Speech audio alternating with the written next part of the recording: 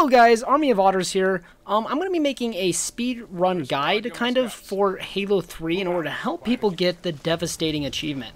Halo 3 is one of my favorite campaigns of like any video game ever, and so I decided to do this and I had a lot of fun. I'm trying to speed run this game. So right off the bat on this mission, you're going to want to go ahead and kill one of the Marines and hope he gives you a grenade. Unfortunately, I didn't get one. And then you want to shoot the rest in the back. You don't want to kill more than one Marine though, otherwise Johnson and the Arbiter will get mad at you and they will actually one-shot kill you. So that is no good. So Sierra 117, in my opinion, is the second hardest mission in the entire game, behind the Covenant. This mission, in my opinion, is very brutal, even more so than like the Ark. There's some really lucky parts and there's some things we have to practice, and I'm going to try and help you guys get down some of these tricks.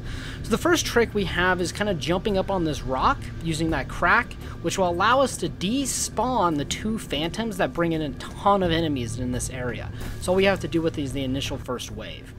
So in order to do this, you have this like crack in the wall, just run straight into it, and at the apex of your jump, just spam the A button. So I'm going to do it twice here so you guys can see it. Again, run into the crack, jump, and spam the A button at the top. Then you kind of have to do this awkward jump onto that rock, jump into this tree, and fall out. And this will despawn the two phantoms. There'll still be some grunts and a brute behind you, but the brute will not notice you, and then you just headshot these grunts and take a plasma pistol. Obviously, I only killed two of them. One grunt probably won't kill you, but obviously he brought down my shields. Again, we're hoping to give us a plasma grenade, but again, unfortunately, I didn't get any grenades, which makes this a little bit harder, but not too bad. So this next area, in my opinion, is probably the second hardest area of the game, if not the first hardest.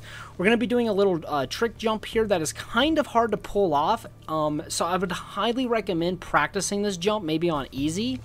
That way you can kind of get it down to a T. Also, this area is really random with the spawns. If there's a lot of jackals in the trees, you're going to have a lot of trouble. So a lot of speedrunners will jump up on that rock there. I don't do that because I find it increases the amount of damage you take, and you want to be as healthy as possible, so I stay grounded. So you crouch up onto this pipe, and then you kind of crouch jump into that wall. I'm going to slow it down so you guys can see it better.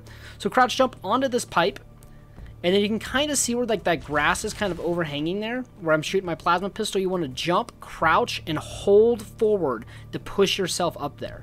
Do it one more time. So look at that little area where the grass is coming. Jump, hold, jump, crouch, hold forward, and you should get up. That is a hard trick. Now here on this run, I did a really safe strat, which is just killing all the enemies.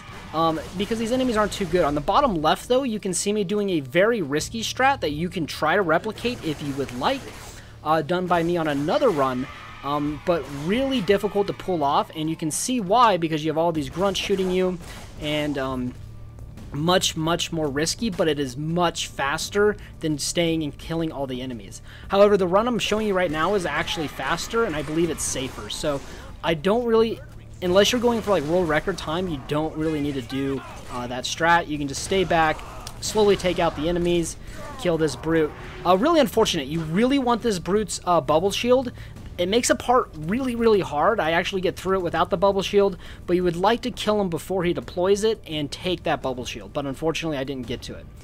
Here you can use the brute shot to do a Cortana skip. I'm very bad at that jump though, so I just say screw the 7 seconds. I'm just going to keep going and just... Who cares? This next area is super easy, actually. Contrary to what some people might actually think, because the water in this area actually has no kill barrier, so you can just go in the water, and enemies won't shoot you down there, which is very convenient. Sometimes that brute has a bubble shield. He didn't that time. So in the water, you want to make sure you kill these two jackals.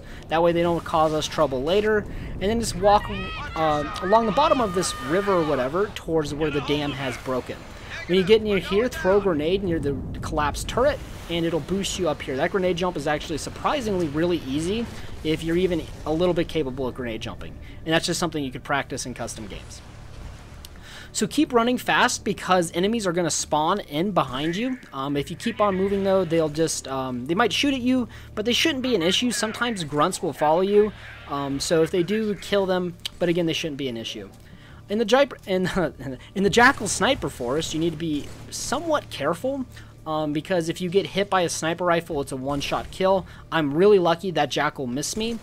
These Jackals are much more forgiving than they are in Halo 2, which is really good for me. So I'm actually going to make a mistake here. I really just should have dropped the plasma pistol, maybe. I still don't know the best strat here. But anyways, I take the plasma pistol and the beam rifle, and what I should have done is I should have taken this Jackal's carbine up here, but I forgot to do that. So anyways, we're going to do a really hard trick here, but I really don't think it's as hard as some people make it out to be. I'm going to try and go in depth to show you how to do it, because if you can do this skip, it makes this area so much easier, and it saves you so much time. So I would really highly encourage you to go on to easy and to practice this jump for like 15-20 minutes until you can get it down to a T. So anyways, I was worried about the Arbiter here getting in my way. I said, screw it, you know what, maybe it'll look cool. And so, right where this kind of grass is on the wall, you jump, hug the wall, throw a grenade, jump across, and have the Arbiter jump beneath you for the epic cinematography. So obviously that was really quick, so we're going to do it again here. So right where this like grass is on the wall is where you want to jump. So again, kind of fast, so I'm going to slow it down. So the second patch of grass on the wall, that's where you want to jump. You want to hug the wall as much as possible. And as you come down, you want to land in this area where you almost fall down to the bottom area, and you want to jump as soon as you land.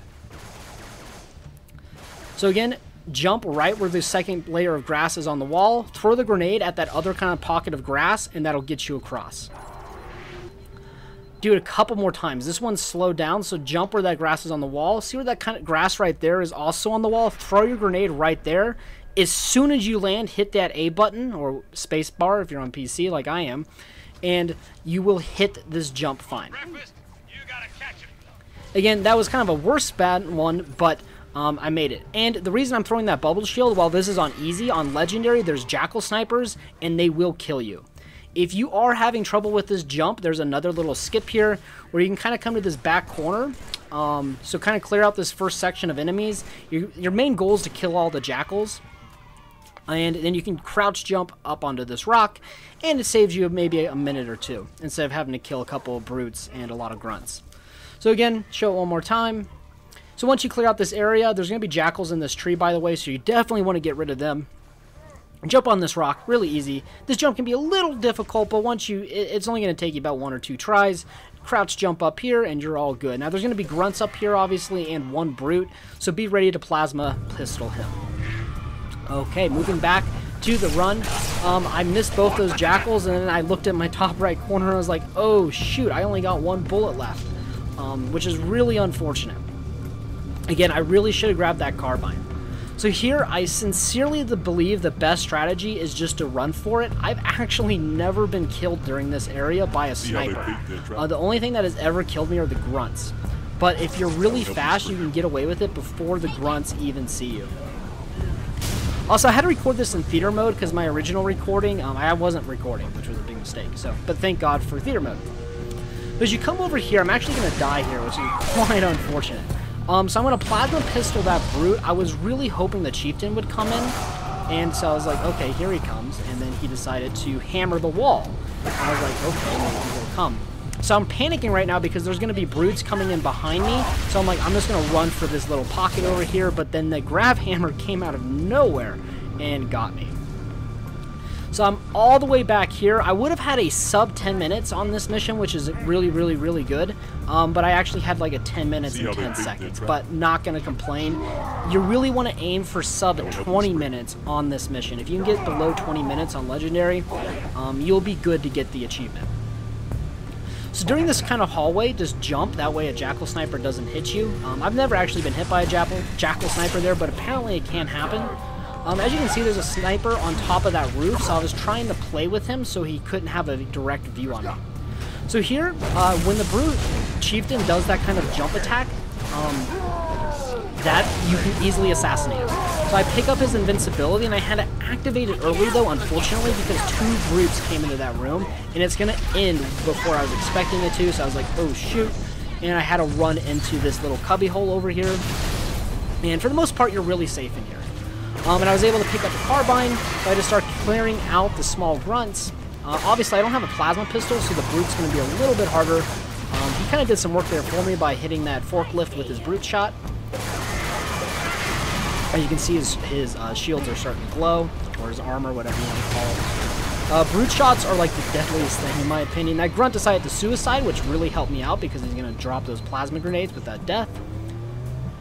So once I cleared this area, I am going to pick up a plasma pistol. I was like, I thought I did that. Yeah, I did do that. In order to kill this brute over here. So again, ideally you wouldn't activate the invincibility so early, but I had to prevent dying, and you can run in here and start clearing out the enemies really quickly.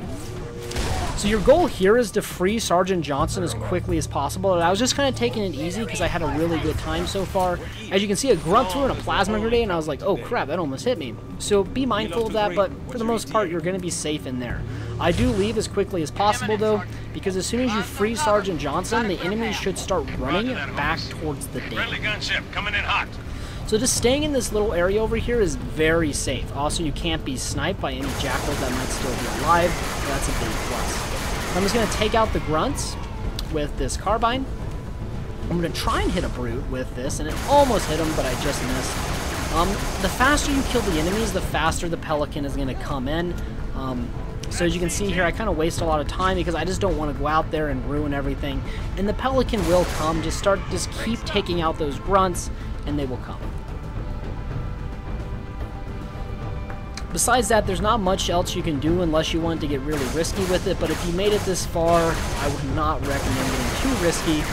Again, just taking out the grunts. I actually ran out of carbine ammo here. I have one bullet left, but I made a count to kill that brute. And I was like, I think there was a carbine back here, so I'm going to go pick up the ammo from it. And luckily I was right, there was a carbine. This game is really hard without any kind of precision weapons, so otherwise I'd recommend picking up a needler and using that on the brutes and the grunts in order to kill them, if you don't have a precision weapon and plasma pistol. So I come back, and the enemies actually pushed up, which was really good for me because the Arbiter was actually able to take care of a lot of them for me, which was really helpful. So then this brute, the Pelican, has arrived now, and this brute is about to get yeeted off this dam. You're going to go see him go flying here, right there, into the lake. So, once the Pelican kills all the enemies and shoots down the Phantom, you're pretty much in the all clear. I don't know if the Jackals could still be alive, so I was looking over here, but I didn't see them, so I assume the game despawns them.